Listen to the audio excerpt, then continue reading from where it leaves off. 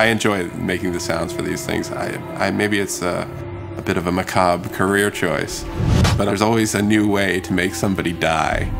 That sounds horrible, but it's true.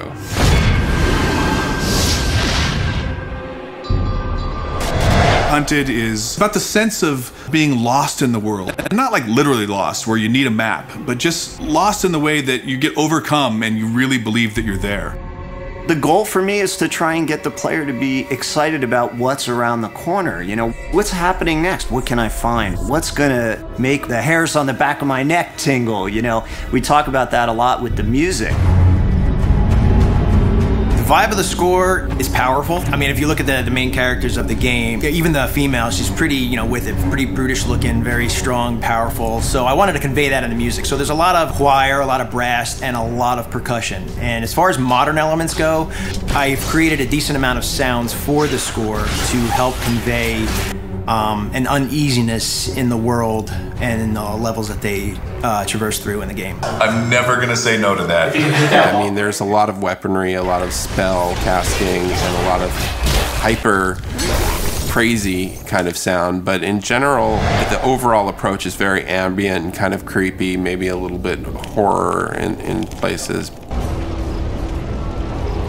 I mean, I'm a big fan of bowing anything, like a cello bow, whether it be a metal tin, a gate, you know, a pot from the kitchen, and you pitch them real low down and you put some reverb and delay on it, and it creates a decent tension for the game.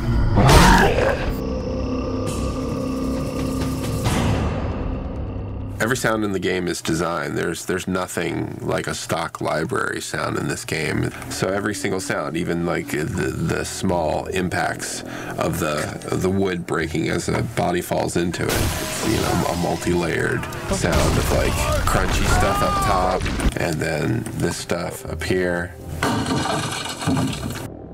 These things make really great whooshes for like the arrows, you know, as they pass by your head.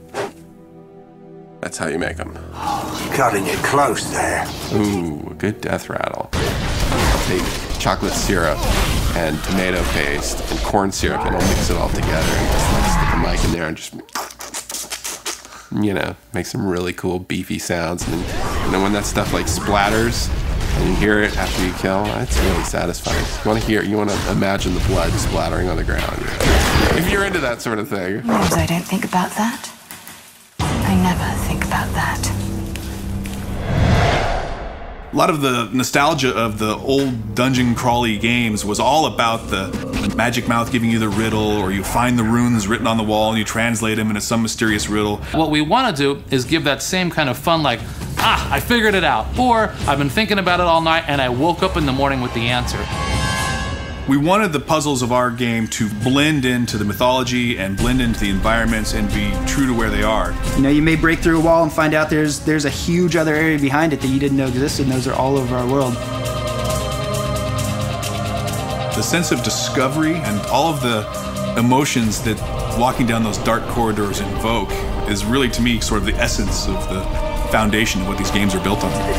Because your responsibility is to give people what they're looking for, but once you've done that, and then you got to give them some things they didn't expect.